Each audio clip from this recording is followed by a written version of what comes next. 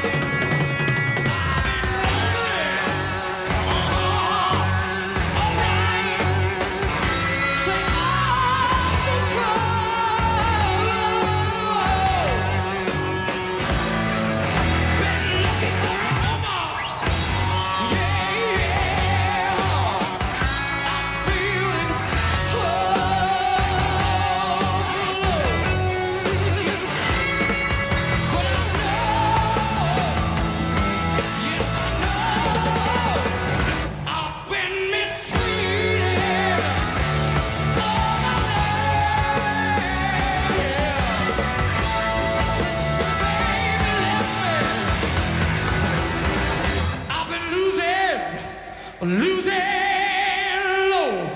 Baby, I've been losing mind.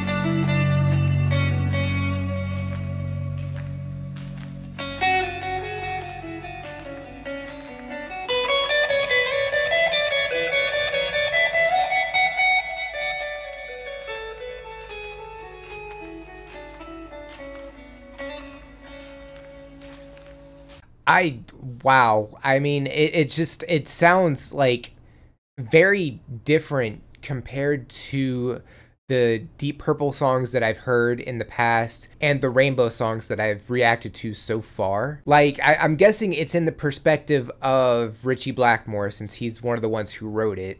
And he went through a breakup and he took it really hard. And looking over the lyrics, like, we're talking about being like abused in this relationship, and like I guess reflecting on the fact that it just ended and still going through the grieving period of that relationship.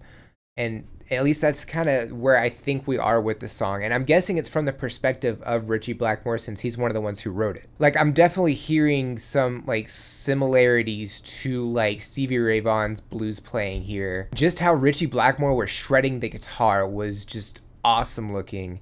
Dio's vocals, phenomenal. Cozy Powell on the drums just going off, like that was so good. And the tempo with the song, it's not really fast at all, so you really feel it.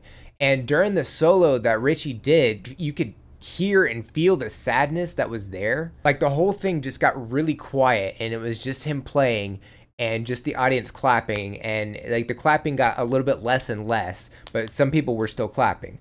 And like the spotlight, all the lights went off and it was just on Ritchie, just playing like the blues. And like, you feel that, you really do. And it's so good. And that bass line that Bob Daisley's doing, it hits so hard. It's so good. And it's really cool seeing David Stone's like keyboard setup. Like there's at least 3 different keyboards like surrounding him. And like the sound that he brought at the beginning of this song, like it really reminded me of Boston's 4Play Long Time. Like that intro, like going right into the song, like you just have like this really rich sound. It just rounds the entire performance together. Just it's so good. It's so perfect. And yeah, I mean, I'm loving this performance. It's awesome. I definitely want to check out the rest of it. So I say we go ahead and jump right back into it. So here we go.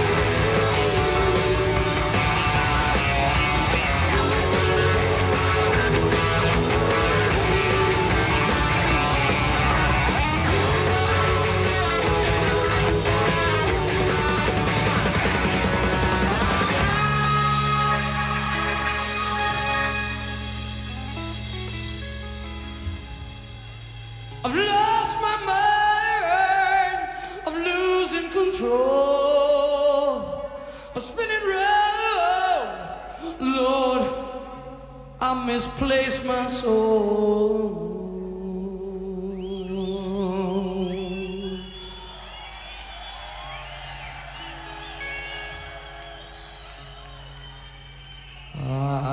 I've been losing my